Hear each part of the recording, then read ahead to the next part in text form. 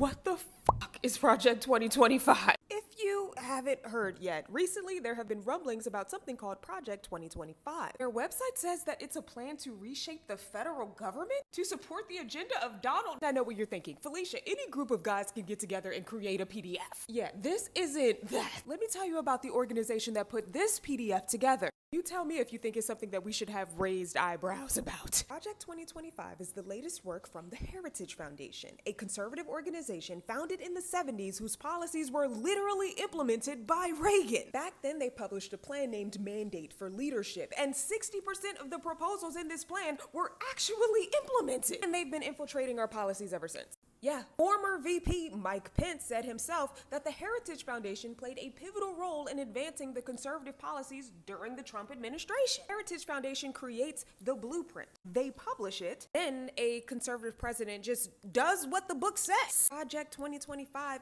is the next book that outlines what should be done in the event that a Republican president gets in office next year. I got my hands on it. This thing is 900 pages long. According to the plan, there would be a swift takeover, which would give the president absolute power. Everything is focused on the president's agenda. Navigating the media to make sure that it aligns with the president's agenda. Removing positions if they don't align with the president's agenda. You cannot have your own opinion here. Then it only gets crazier from there. Like, they want to eliminate funding for diversity, equity, and inclusion practices. Abolish diversity, equity, and inclusion offices and staff.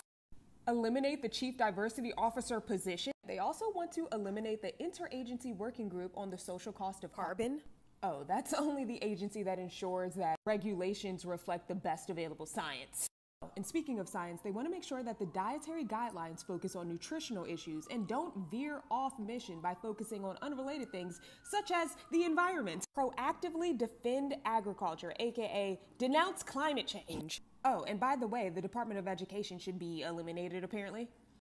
Also, they want to dismantle the Department of Homeland Security and eliminate any offices within the FBI that it has the power to eliminate without any action from Congress. And even though all of that is wild, the wildest thing to me is something that I actually don't understand, something I have a question about. On page 13, they mention that all of this is organized into 4 pillars.